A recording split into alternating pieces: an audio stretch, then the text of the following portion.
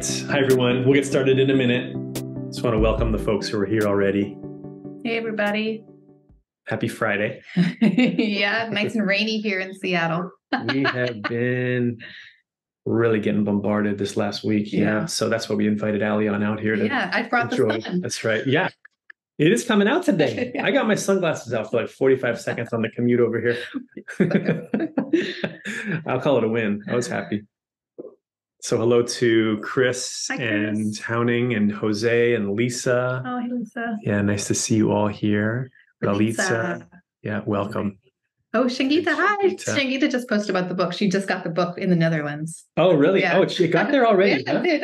Got Wonderful. here today, too. Hi, Vivian. Nice to see you in the session as well. That's right. Ours came yesterday. Mm-hmm. In fact, all the rain. Okay, so that one was on our front doorstep, and we were a little irritated because it was just out from under the overhang. So it was sitting in a puddle. Oh, no. And we were sure it was going to be soaked through to the bone, but the bag held up. So it's usually the kind of waterproof bag. Yeah, no problems with it. No, it looks good. Yeah, after sitting in a puddle. It is awesome. It is a beautiful book. I mean, last time we were here chatting, same room. What was it? A 2-3 months ago, we were talking about my book that came out, and now we get to be here talking about Alli's. So. Yeah, I'm excited to see some Q&A. Yeah, great to see you, Shangita. If the chat is available to you guys, feel free to drop any questions or comments as we keep going. But we really wanted to have this be a fun and useful webinar today to talk about the book and also share a prompt with you. Just harness your creativity. That's right.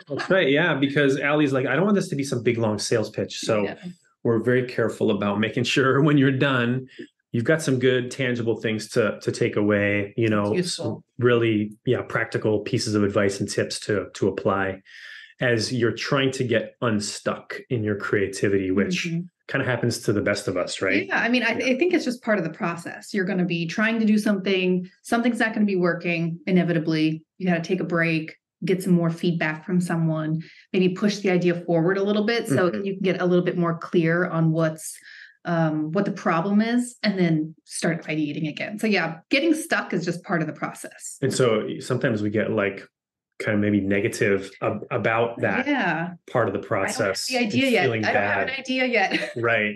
But I mean, it's part of if you wanted to take the most efficient route, then you're going to just do what you normally do. But if part of being creative is taking a new route, which is not going to be efficient because you haven't done it before. By definition, so you're going to hit a roadblock. So I hope that this book just kind of shows people that that's part of the process, and being efficient is not part of the creative process because by definition, it's just not. When you're describing that, I kind of, because we love to go hiking up here, and mostly we're staying on the trail, which is what they say to do. But I know some people that go off trail, and it's interesting, right? Like you're kind of charting your own path forward, like you're just describing. Yeah. And that can be really like arduous because you get to a place where, by definition, there's no path. You have to hack through the bushes. You get lost. But the benefit is that sometimes you make it to a place no one's ever been, or that the crowds aren't there. You see some brand new view you've never seen before. Yeah. So I guess that's kind of part of the creative process too. Right? There's a risk and there's a reward to deciding to go the creative route, right? Rather than the efficient route. So tell me a little bit more about this book. So, okay. Why would you say you looked at this topic and said, I think I want to write a book about it? Yeah, I think it was because I used to be a data analyst and I was just kind of, running SQL queries and using a software tool. Fun. Yeah, very fun. And it pays the bills, so whatever. It was okay. I just felt like there was something else missing and I kind of wanted to be, express myself a little bit and do new things. And I started reading books and listening to podcasts about creativity, but they're all like talking to artists, so it's like, how to be creative as an illustrator or a musician. And it's like, you can grab bits of that to pull into your own practice and it's helpful, but it takes longer, it's like not as useful because you have to translate it through your own lens.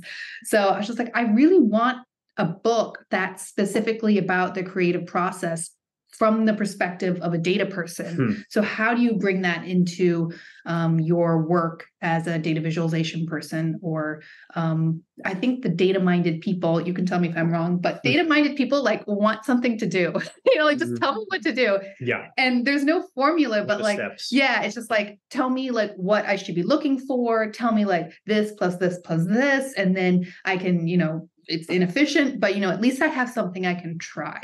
So that's what I wanted to do, is just give something for people to try to do and get active in their creativity, rather than like having to wade through like all the creativity advice for artists.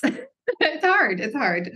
So yeah, I can kind of relate. I mean, if I'm not an artist or musician, it might be harder for me to take that book about how to write a great song or how to paint using watercolors. That's not what I'm trying to do. But some of those ideas or thought processes or techniques might actually be helpful for me. Yeah.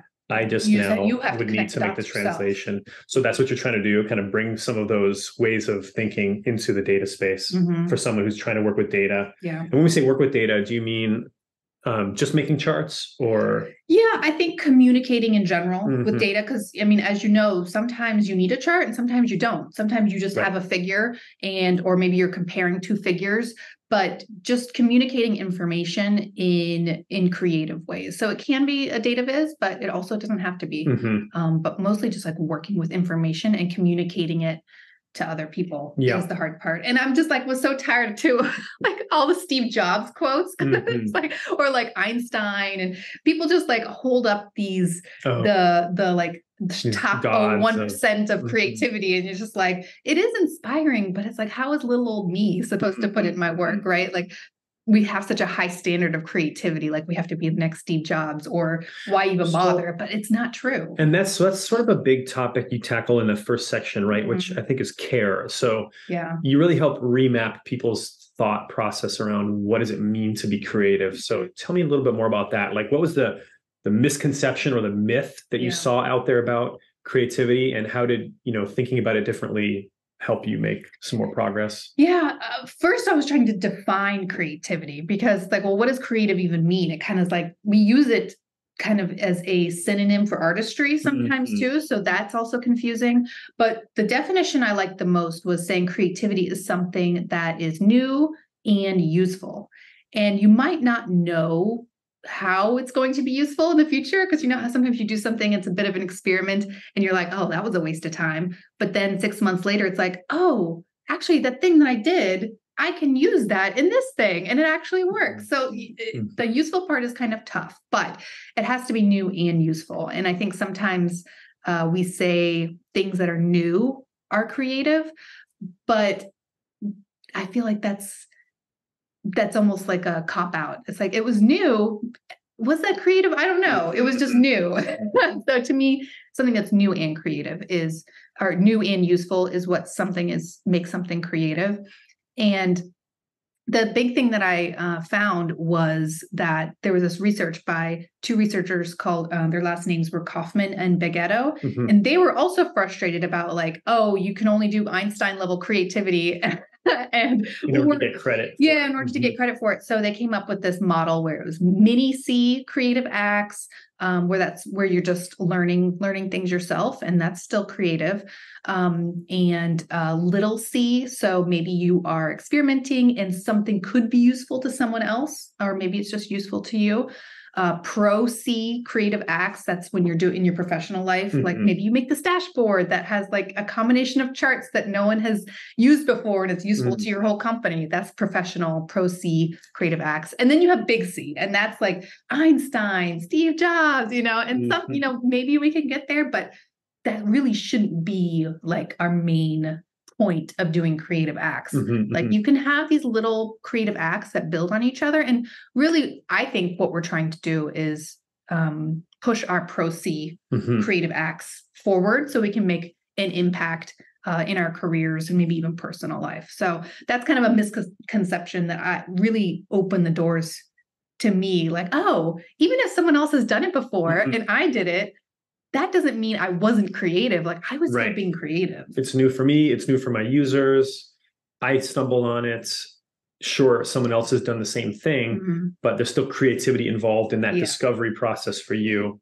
It doesn't have to be so novel from a universal perspective where no one has ever thought of it or dreamed of it before. Yeah, because then, like you said, that just makes creativity feel like something that's just not for me. Yeah. Right? You know, just that's not going to happen. And so it's easy to feel defeated and then just fall back on not asking ourselves to just take one small step, which may actually be really helpful. And then they build on each other, all the little steps. All right. So I want to hear about a story. So tell me about a time where you used some of the techniques in the book, you employed them in some way to come up with something that you think was really creative and cool and helpful. And what can someone else learn from that example for your own portfolio? Yeah. So one of the prompts that I wanted to share today is called the CTR prompt. And it's a prompt that I came up with because I know that you all have probably been in a similar situation as me, where like, especially at the beginning, when you're trying to make data visualizations, you pick like a sample data set and then you visualize it and you're like, oh, this is interesting, but nobody really cares. So they're like, there's something missing. Like, how do you turn like something that's just interesting to something that's meaningful? And people are like, oh, that means something to me. I'm going to share this with my friend or my spouse or something. So how do you kind of flip that switch to find something, take something from interesting to meaningful? And I found the answer by interviewing a lot of data journalists and graphics editors. They kind of helped me see that you need to make sure that you're focusing in on the conflict. What is the timeliness of this thing? Like, why is this important now? Why should I pay attention now? And like some kind of resolution. Where can I find more information? What can help? Yeah, CTR. Conflict, timeliness, resolution. Yep. And one kind of hard lesson I had was back in 2017, I was a stay-at-home mom, and I was out of the workforce for about a year at that point. And I was trying to find things I could do data related that I could do from home. So I was pitching local magazines and stuff, these data stories.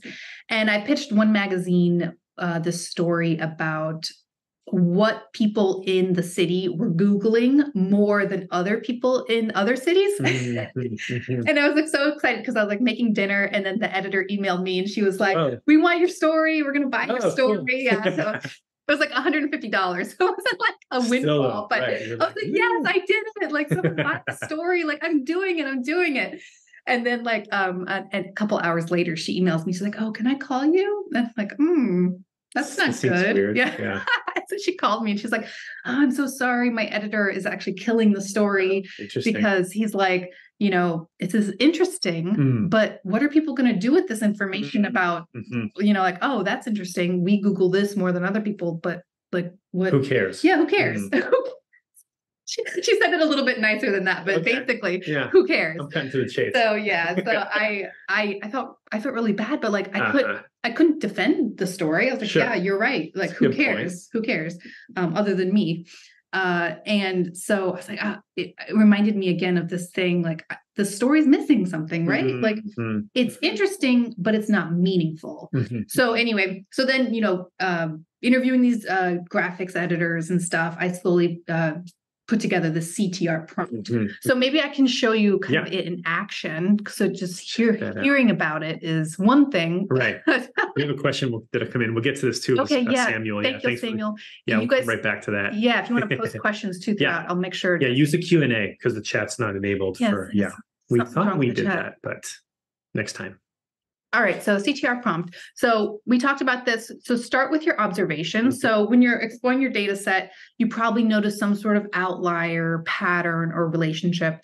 And it's okay if it's obvious at this point, like, oh, you guys Google this more than other cities. That's obvious, right? Or not particularly meaningful, but it's okay. Like start Seattle Googles, why is it raining more than other cities? Or should I bring an umbrella? So it's okay if it's obvious. We stopped Googling that a long time ago. Just bring it. So start with your observation and then think about, okay, well, if this is true, then what's the consequence or who is affected? And then timeliness. Why does this matter now? Or like, what could you compare it to that is meaningful or like holidays coming up or something? Yeah. It's timely. Yes. It's related to connect it to something that is timely. So maybe like an election is just inherently timely because it's coming. But if that you don't have something like that, maybe you can compare it to something that is timely. So the timeliness is like a huge thing for the journalists. For sure. Yeah. Like, why should people matter now? I actually found that that's important in business too, because there's so many things to think about and care about. Yeah. You know, why is an organization caring about one specific metric in this moment in time? Is there some competitive reason? Is there some environmental reason? Is there a time reason? Like something's happening right now? Right. Is there some like a product launch coming out, or competitors did something in the marketplace, or whatever, like, you know, I don't know, a recession is just hitting or cycling out of it. So that question around like, what's the situation in this moment is such an important one for this process, it sounds like. Yeah. And I think it's, you know, it just revolves around like people are in business and people are reading the news, right? So this whole thing is, it's meaningful to people. That's the whole thing. People, we decide if something's meaningful. And so the thing that matters to people are conflict, timeliness, and some sort of resolution. So like, that's nice, but what can help? What am I supposed to do with this information? Like, can I take an action, or am I supposed to be looking for more information? So this is the kind of brainstorming exercise that I go through. So I start with something obvious, and then I just brainstorm these three things: conflict, timeliness, resolution. So let me show you an example. So I wanted to remake the library receipt because I love the library. And if you know me, you're probably tired of hearing me talk about it, but I just love the library because I love going there and just being able to kind of learn anything that I want to learn. And I was there recently, and if you see the receipt on the left is the receipt that I got by accident. I accidentally clicked print receipt rather than no receipt. And I was looking at it, and you can actually see that it shows how much money I've saved in the past year by going to the library. And I thought, okay, that's cool. But then I was thinking, don't I already know that the library is free? Like, is that really going to make me go to the library more? I mean, I don't know. I know some people like it, but I just kind of felt like it was missing the mark. Like, there's something there, you know, I just couldn't shake the feeling like, there has to be something. You're not going there to save money. Yeah, because I already know. You can check out a book for free. Yeah. So am I trying to like rack up dollars? It kind of reminds me of those water bottle things, you know, when you like put your water bottle in. Yeah, you have saved 2 million whatever gallons. It's nice, and you're like, right. What am I doing? It just becomes a big number at some point, right? Yeah. So I just felt like there has to be something. I wanted to do something Dataviz related, but you know, it doesn't have to be. But I wanted to do something Dataviz related as a challenge. Like, what could I put on this receipt that would make someone want to go back to the library? Like maybe they were already there, they printed this receipt. Like, what would draw them in again? And you know, thinking of that thought is kind of like, oh, like you get frozen. Like, oh, what's the creative idea? Think of something. No pressure. And I don't like that. So I want a prompt. So I pulled out the CTR prompt. So I thought, okay, the obvious thing is that the library saves us money. The conflict, so who's affected? Well, there's no monetary barrier to getting information. And timeliness, well, inflation here, especially, I don't know where you are, but here in the US is really high right now. But getting a book at the library, still free. No It's not, 0 times 8% is still 0. So timeliness, you know, related to inflation, hey, this is still a free resource. So something you can do is maybe this is a good time for more free events at the library to draw people in, save money on books and maybe some entertainment. Like maybe on the receipt, it says, hey, there's a craft workshop next week. So you're like, oh, I'm going to come back because that's something free I can do and not pay for it. And it kind of reminded me of like when you have small kids and you want to get out of the house, but you don't want to go to a restaurant because they're not going to sit at the table for very long. You don't want to go like to some museum where you got to pay $20 a head or whatever. So I went to the library a lot, especially in the winter. And I just loved I loved just having a place that we could just be, you know, like they could just play. Yeah, they could play with blocks. They could play with puzzles. They could go to story time. They could read books. And it was just a really nice place to be. And it kind of starts to kind of shape your identity almost as someone who goes to the library. So that was kind of what I was thinking as I was going through this exercise. And then I took a break, because this was a good brainstorming exercise, but you do need to take breaks so your brain can start thinking of things. So I was putting my daughter to bed later after doing this, and I uploaded a chapter book to her Kindle, and I showed it to her, and she was like, "Oh, I'm not really a chapter book person. I'm a comic book person." It's like, oh wow, she's already like decided on her identity as a reader. But then that made me think of like a bar chart. Like if she probably checks out a ton of graphic novels and comics, wouldn't it be cool to be able to see like out of everything you've checked out this month, 90% are graphic novels. Yeah, you could see by genre, right? So I was like, oh, that's kind of a good idea. So I sketched it out. Wouldn't it be cool if you printed a receipt and it had this like little like bookshelf? Yeah, it looked like a bookshelf. And then the spines had the genre on it and it showed percentages. And I thought that might be kind of cool. So I pushed that idea forward a little bit by sketching it. And then I did some research. And fun fact, the library does not keep track of what you've checked out. Oh my gosh, really? Yeah, for privacy reasons, which is yeah. But like, all right, well, that doesn't really work because it would only have to be, they only keep track of what you've checked out right now. Yeah. So what you currently have checked out. Yeah. Oh, don't they know what you have what you owe them back, basically? Yes, exactly. So like, all right, well, that's not going to work. And that's the thing with creative ideas. It has to be, you can have a good idea, but logistically, if it doesn't work, it doesn't work. So the other problem with this one is I was just thinking, it's sort of backwards looking. This is what you've checked out in the past. Does this really get me to the future? So, okay, let's do the CTR prompt again, because you can do it as many times as you want. Instead of thinking about the library saving us money, now I'm kind of on this genre kick. So, okay, let's kind of do it again. You're following away. I'm kind of like just following like the little thoughts that and like the little strings of curiosity, like, oh, that's interesting. That's interesting. So, okay, let's do it again for genre. So like my daughter, she tends to check out books in a few of the same genres or maybe just one. And I think a lot of us do that too. Like when I was writing the book, I would always go to the writing section to get books about being a writer and an author. So yeah, people tend to be checking out the things they like. That's a normal human thing. Conflict. Well, what is the consequence of that? Well, gravitate to the thing you always gravitate to. Yeah, you miss other perspectives or maybe different types of writing or different knowledge. So it's good to branch out, right? Why is it timely? Well, I think we can see, especially in our social media world, we're all in our little bubbles, our little algorithm bubbles. Echo chambers. So that's not good. That's not something we want to do at social media or at the library, I think. Resolution. So I was thinking, well, you could actually just literally walk around the library and just go down different aisles and see what's popular in different sections.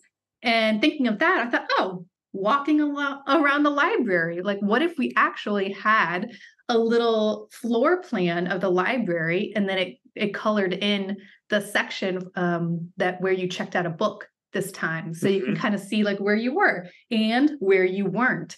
So I mocked this up and this is the floor plan of my library.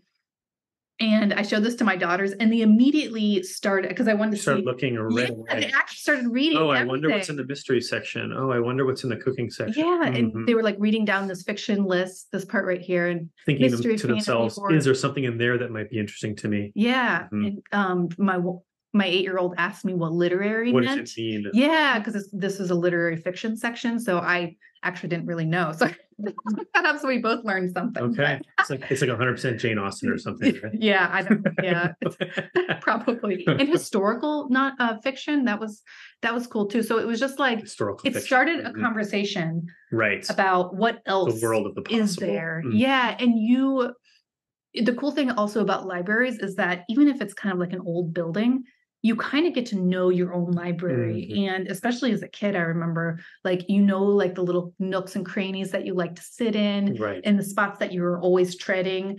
So it might be kind of cool to see, oh, over here in the section I never go in, that has this kind of thing. Maybe I'll go check that out next time. And then I also added this thing about maybe like what's coming soon. In the areas you do seem to show interest in. So it's kind of like it's what's coming new in those areas. It'll anticipate what you like and giving you reasons to come back. Get you come back. Exactly. And then it's also educational because it kind of shows you what else is there without you having to go look for that yourself.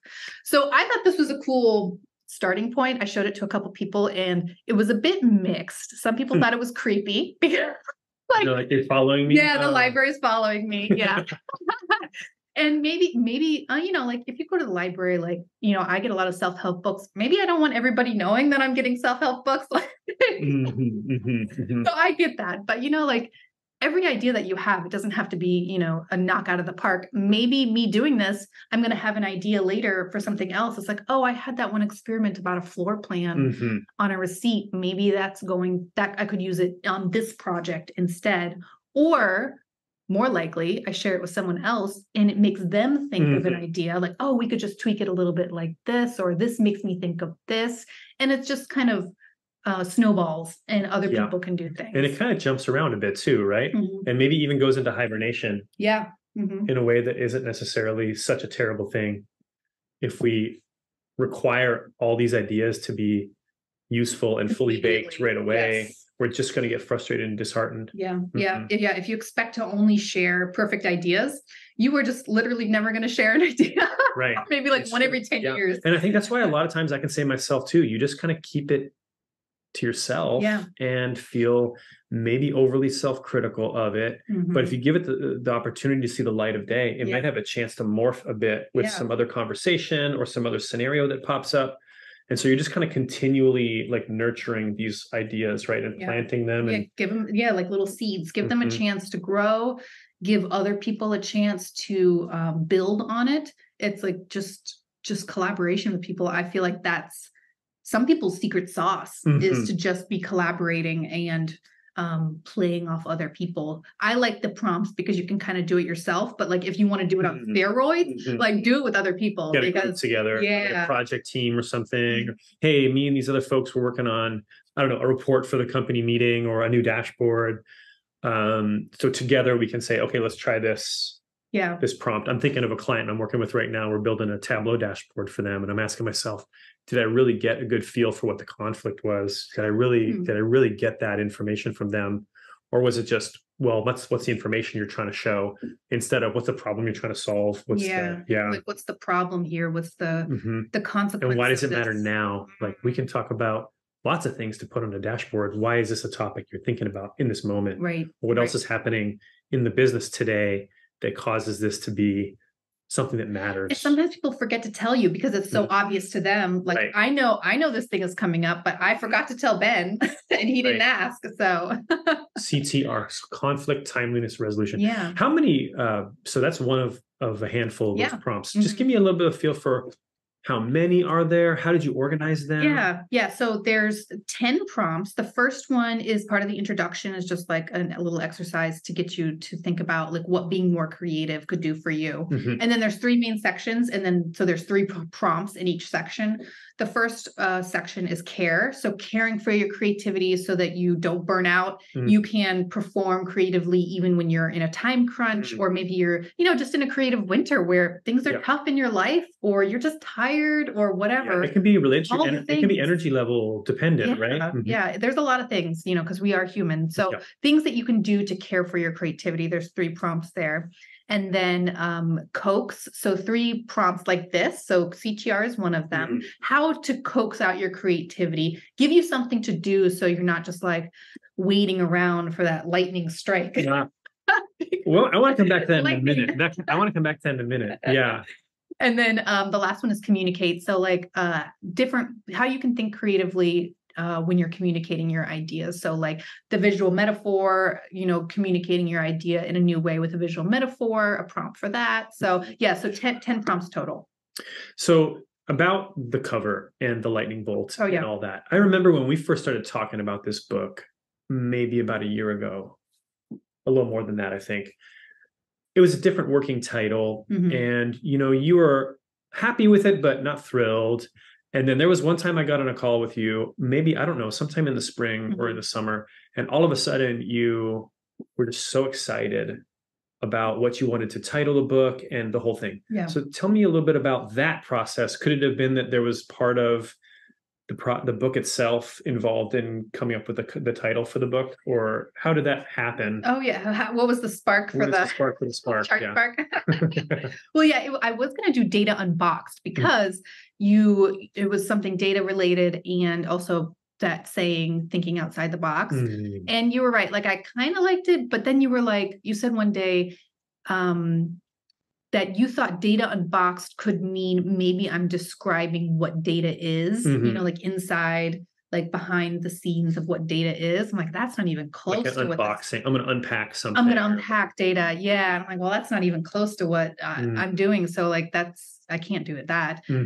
So then I thought, well, I need just like 2 to 3 words that are going to describe to people immediately what it is. And I was talking to someone else, and I was telling them about the title, and she just asked me like, what's it about? And as I was saying it, I said spark, like people just wait around for the spark, the creative spark, the bolt of lightning.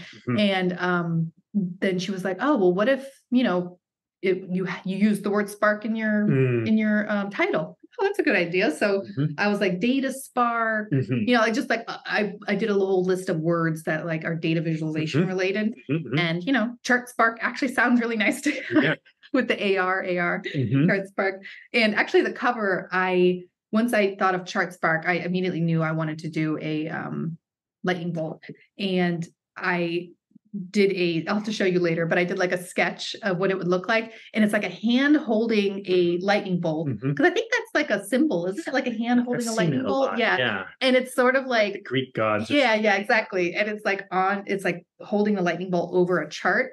And I showed it to my daughter, and she was like, why is that person stabbing the chart with a lightning bolt? It feels like that sometimes. Is that part of the process? Sometimes you take the thing you create and just stab it. Like, that's not going to work. So but then like I was working on it some more, and actually I got COVID 2 months ago, and I had like this fever dream, and like I just kind of no way. Really.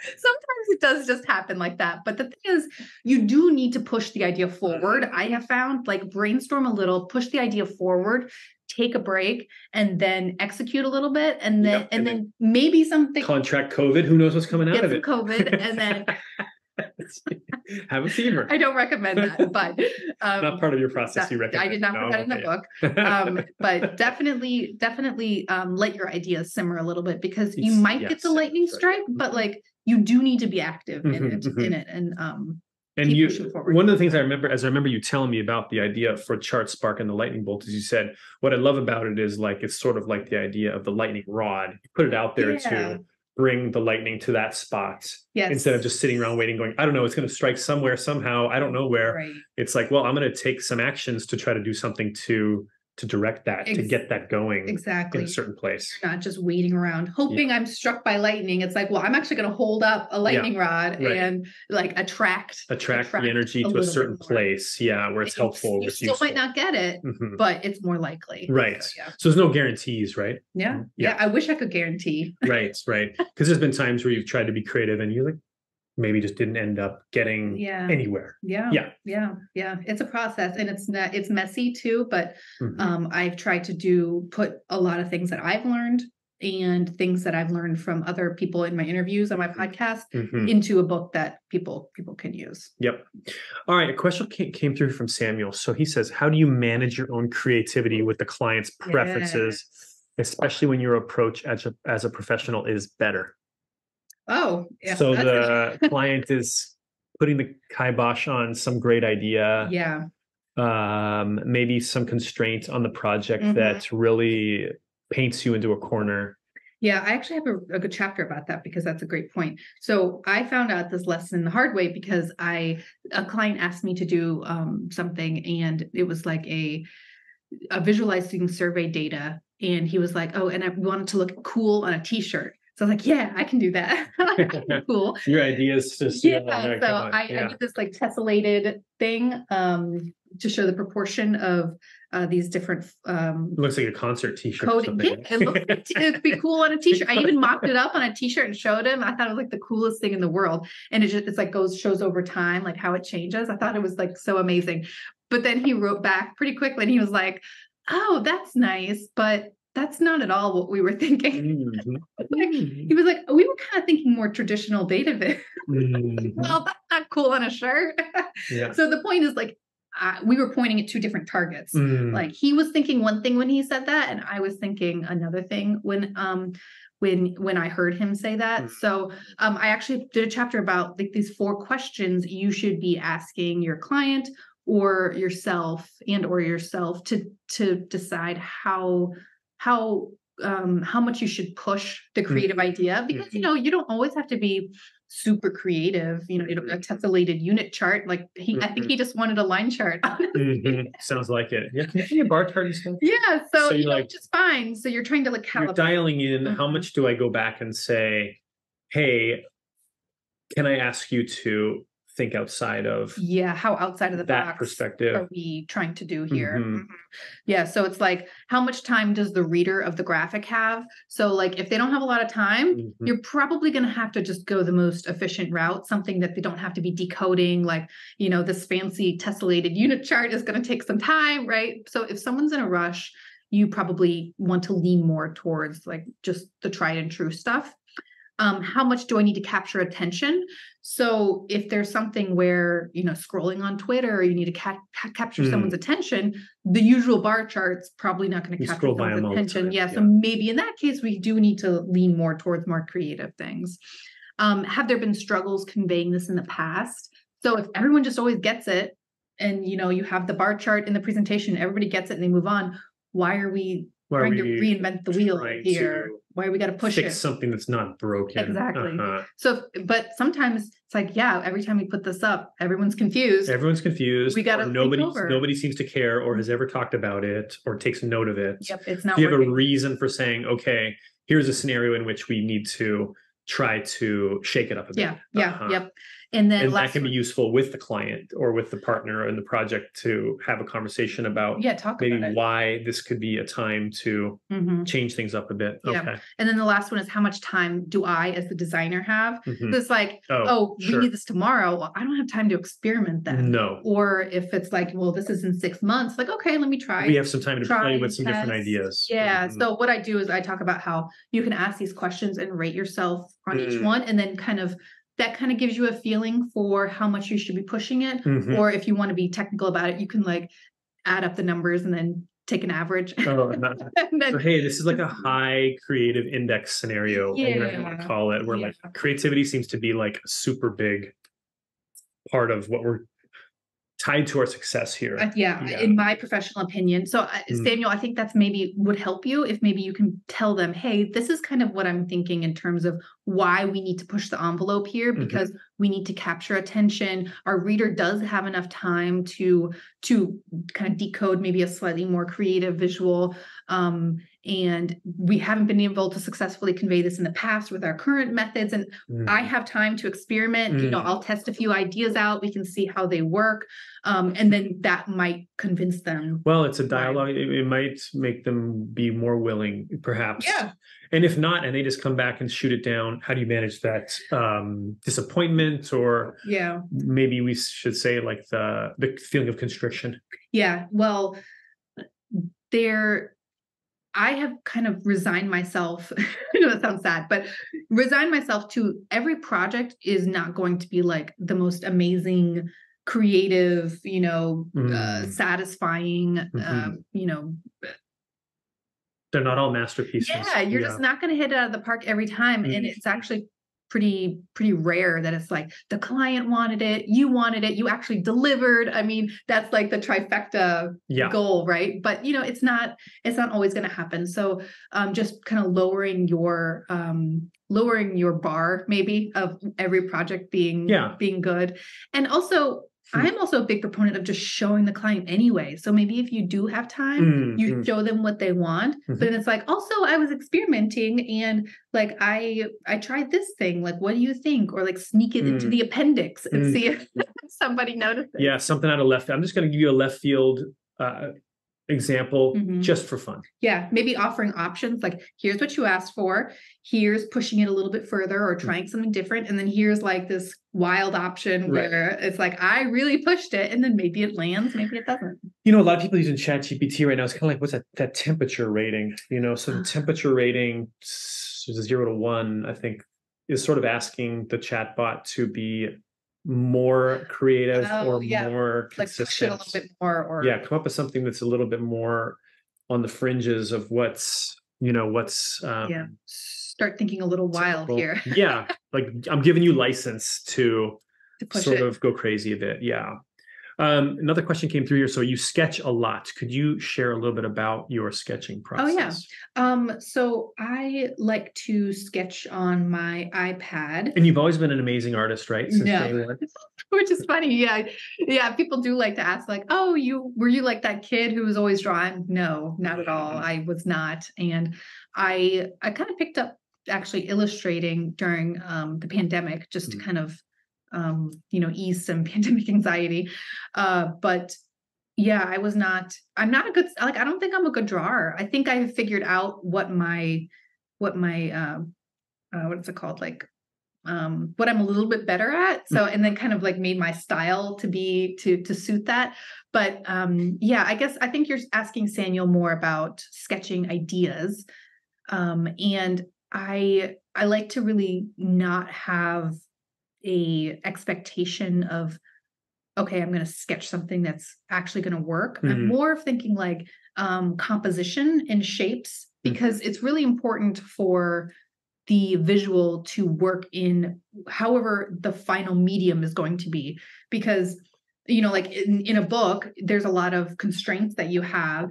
Like it's going to have to be, you have more space long ways than wide. So if you think of this really cool, like 16 by 9 visual, like you're going to have trouble putting it in a book. So thinking about what space do I actually have, starting that, and then thinking about the composition there. Well, are people going to be able to zoom in? No. Okay. Well, the text is going to have to be really big. So let me make sure I have like blocks of showing like where my text is going to be. So thinking about that in terms of letting the final medium guide the sketching. That's kind of how I approach it. I hope that answers your question. Yeah, and it kind of reminds me of the constraint you run into sometimes with data, where sometimes a certain chart type works well, but then other times the data changes and that chart type no longer works well. Like the data might, I don't know, let's say you're looking at change over time, and there's a whole bunch of lines that just cross over at the bottom, and it's just practically, you can't really get any value out of it. It's just sort of something that doesn't really kind of give you any aha moment because of the shape of the data. So it's almost like the scenario itself can kind of make a certain kind of thing in the world useful or not. Hugely. So trying different chart types, like maybe in a line chart, the scale of some data is so high compared to some other categories. That's so what I was thinking. You can't even see. It's a frustrating experience. It's like I can't even tell what's going on down there. Just all like spaghetti down there.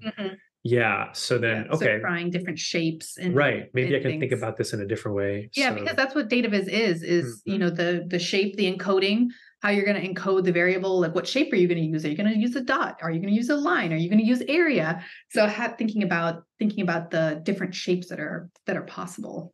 Question here from Chris: of all the prompts you share in the book, do you have a favorite?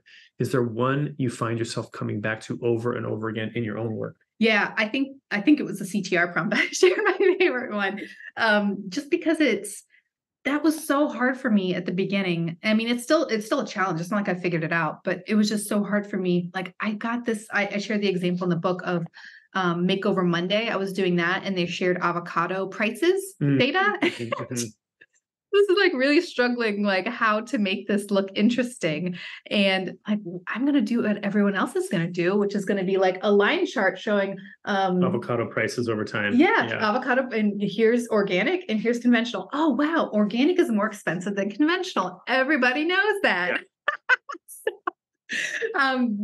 So what? Yeah. So what? So what? And that's the thing, is like, we as data communicators, we want to create something that's different than everybody else, or at least like try to be, because we find it, at least for me, it's nice to be able to express yourself in a way with data, in a way that no one has ever seen before, or it's like slightly more, just like a tiny tweak can make it a little bit more unique. And people are like, oh, that's interesting. That's meaningful. I want to do something, or I'm going to take some action because of that. We want that. We want to make an impact like that. And it's hard to do that if the data you have doesn't matter to you. Yeah, it's meaningless. And it's just like obvious. Like, where do I go? Where do I go with this? So I really like the CTR prompt because of that. Because so you hit a dead end, use a CTR prompt. So with the avocado prices, did it get you out of that? It did, yeah. So why do I care mindset? Yeah. So what I was thinking about was why, so the obvious thing, I started with obvious, was that the avocado prices for organic is more expensive than conventional, which is obvious. And then the conflict, well, if that is true, organic is more expensive, then some people might not be able to afford it. And then why is that timely? Well, there might be a time where the price becomes close together, and that would be a good time to go make your guacamole.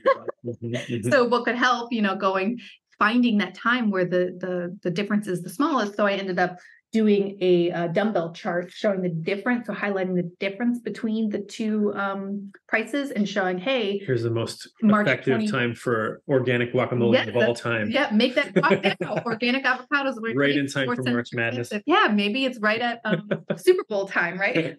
So then it changed this, like, hey, here's this obvious thing about organic's more expensive. Now it's like meaningful to someone, like, oh, maybe I'll go make my guacamole organic.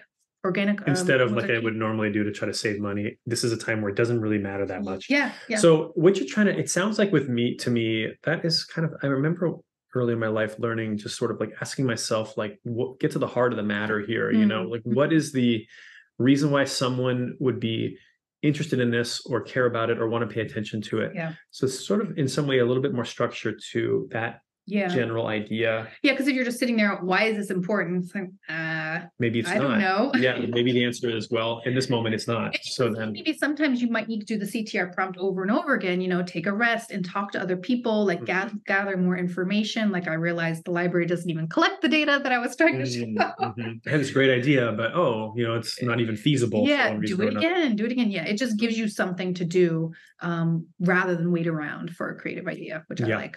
I did have an experience once where I was presenting to a group, and I think the individual they were creating dashboards for like a police department or something. And I was showing them some interesting ways to add, and they just came back and they said, nope, there's no way. If I did any of those things, they would immediately just say, we don't want to see any of that. We just want a bar chart. So it was an interesting experience of a person really feeling like they had no license to even take any kind of breath at all. So I guess maybe if you're a super creative person and you enjoy this process, there might be a point in time where you say, well, I'm not sure if this rolls for me. Yeah, right? That's true. Like, I mean, some roles, they want you to play a part, and it's like, we don't really have an interest in you playing any other part. And maybe you do those things where you're like slightly pushing and showing the things, and it just doesn't work. It's going That's nowhere. normal. Yeah. I think that happens all the time. And you might just need to maybe do personal projects so you can start building your portfolio, and then you can find a job that does appreciate your creativity. It's a good point. I mean, sometimes we assume our job has to be like the be all and end all and accomplish and resolve every need we have. But there can be other ways to, and I saw that when I was with the Tableau Public team, that people were using this data software to do everything from like their favorite sports team to some cause they were championing with a marathon they were running. Doing movies, like analyzing their own movie interests. Yeah, and just sort of seeing what else you can do with it in a project that has no constraints. That can be really refreshing sometimes. Okay, Jose says, related, Relating to those restrictions, would you have any advice on being creative in the context of scientific publications? Yeah, actually, you had that book, right? So I did the cover for Jen Christensen's book, Building Science Graphics, and that was she has I would recommend that book for sure, because Building Science Graphics. She knows like ins and outs of all the things. And one thing that she talks about is the welcoming gesture, which is just like, you know how for science graphics, it's like, well, here's, just the basics. Like, here's what a molecule looks like. And here's, so if you were just being really scientifically accurate, if you don't really know that the molecule is the color blue, like you're not going to make it blue, right? But she says, with welcoming gestures, like maybe you do make it blue, and maybe you add some shading because it makes it more interesting and visually engaging. It kind of like pulls you in. It's that welcoming gesture into a science article that maybe you would just probably ignore if it was like a super dry graphic. So yeah, I would recommend her book because she talks about welcoming gestures really, really better than I could. And so the welcoming gesture being a thing you add to the graphic to basically pull someone into it. Yeah, it could be like an illustrative element, like maybe like what people would call chart junk, where like if it's a story about leopards, maybe then you have like a beautiful illustration of a leopard at the top, and so the white space of the line chart or something. Yeah, maybe you add some story, like little anecdotes on the side, or like something that like it will pull someone into maybe a dry subject. Yeah, because I love it when those elements that you add do a lot of work for you as the chart creator, in the sense that it conveys an idea or introduces to them the topic, or helps them connect with the topic in a different way. It's pretty to look at, like that's value. That has value. It could just be aesthetically pleasing, right? And I love that sketch and it's neat, and then therefore now I feel kind of more interested in what I'm looking at. It seems to me something that has more value in it in some way. Yeah. Welcoming gestures. I never heard that term before. Jen Christensen's what was the name of that book again? Building Science Graphics. And what was the story? So you designed the chart, the cover there, the cover of her just book, like yours. I think you've also designed, for me, of course, for Neil Richards, you designed his cover. Yeah, I guess I'm becoming But in this case, you got to write the book and design the cover. Again, to me, that's what not to gush, but here at Data Literacy, our little team, we love that about Alli. You're so kind of versatile, ability to be highly data focused and analytical, also the ability to be very not just creative but even artistic. And it's actually kind of encouraging to me to hear that you didn't always feel like you were the artist in the room or the kid with like the creative flair with paint stains all over her t-shirt or something. No, it's learnable. It's all learnable. And would you say, so it sounds to me like the iPad was a big part of that process for you. Do you think that that's something you would recommend for someone in a technological or data-driven role, or is it really just a matter of kind of where they happen to gravitate to? Yeah, if you do like doing illustrations, or even feel like maybe that could be something you want, I do feel like it's easier for me to make something that looks better, looks good on the iPad rather than just on paper or like actual paints. Like that's much harder. So if you do you even want to dabble a little bit in that, I would say maybe an iPad. And then what really pushed me forward is I did a 100-day project where I would design what I thought a Dataviz designer's wallpaper would look like throughout the years, starting in 1920. So I would take like the New Yorker cover from the 1920s so I could see the style and try to emulate that on the iPad with something kind of Dataviz related.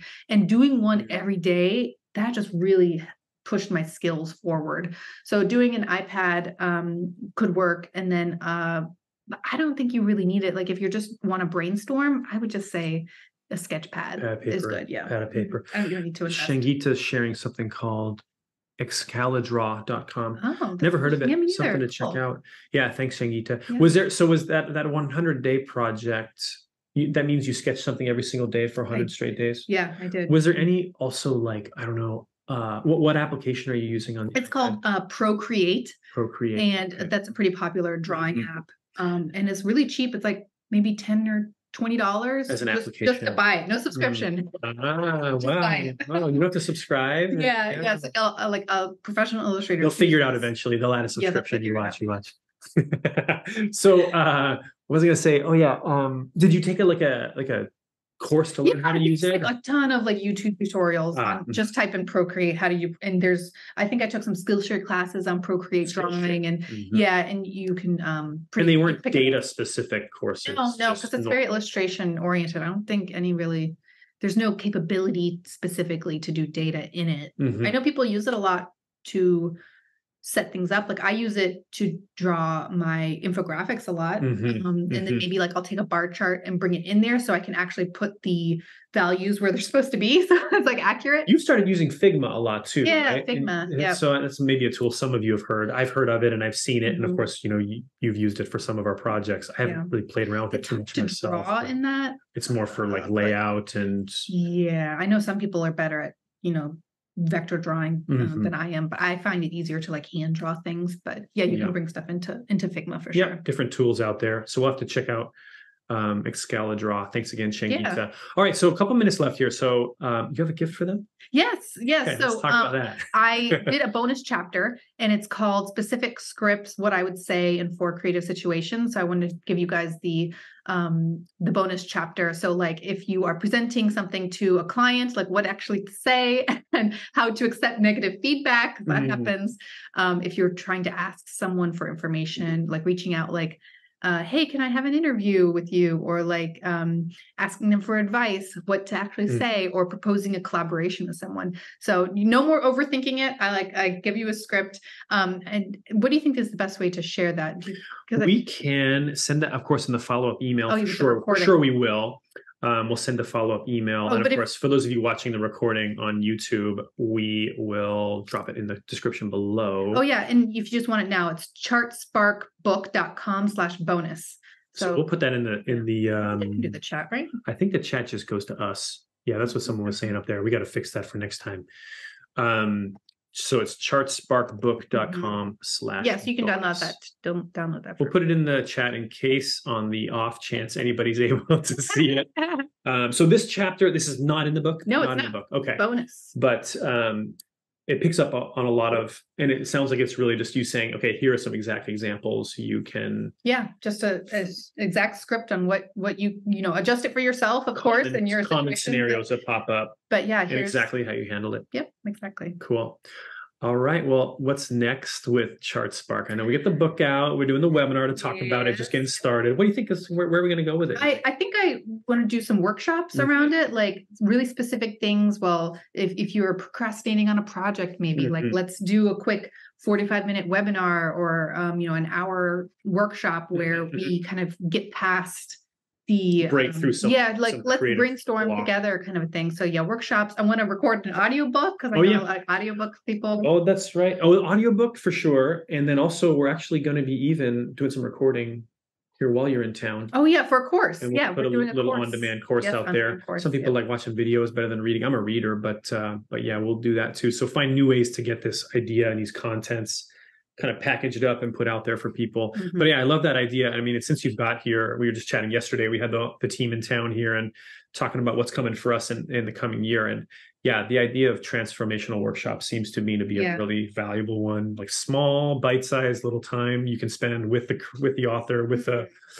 course creator and get something specific done. Yeah. Try to get past a roadblock for yourself. Sounds like there was some questions about sketching and such there too. So maybe there could be some things around doing those kinds of how to sketch ideas. And do you do business drawing or visual thinking? Oh, the last question, then we'll wrap it up. Yeah, interesting. Business drawing. No, to me, really. Business drawing. I mean, well, of course, Alli does a lot of diagrams. She did sketches in her book. You can see in her book, there's the sketches that she actually drew out. But for all of my books and courses at this point going forward, and even going back to some of the ones we're redoing and refreshing and revamping, Alli is the one creating the diagrams, creating so that's not really a chart per se. It's more like an arrangement of ideas, maybe in some kind of a framework. Exactly. I would call that business drawing. I think so. I think it ends up more in like it doesn't look like a sketch style, although it obviously could be. It could, yeah. But yeah, I think you're right. It's just like explaining a concept in a visual way, a business concept. But you redid our logo. So, those are some things that probably fall under the category of like just graphic arts for for corporations, business drawing, maybe, I think. Yeah, visual thinking. Even in our meeting yesterday, I was watching you sketch some of the ideas and questions we were having, and I could tell you're a lot of arrows, a lot of things moving around on the page. That's helpful for me to kind of see it. So yeah, I guess I do that. But facilitating meetings with that kind of stuff would be maybe that could be like a transformational workshop, like how to run a kind of visual thinking kind of meeting with these prompts. Yep.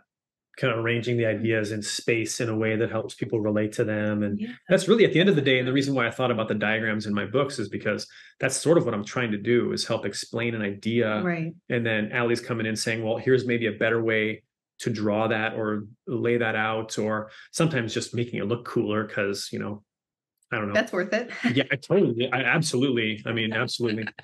All right. So we are out of time. That's a full hour, but yeah. And I agree with Shangita. Your sketches are very helpful. I mean, one of the reasons, of course, we hired Alli, but we were working with her long before, creating comic strips for us, you know, just really fun stuff. So I think it's just a great way to bring life to what we're doing, to make it colorful, to make it interesting, and to make people smile when they learn something or interact with data in some way. So it doesn't have to be so boring. Yeah.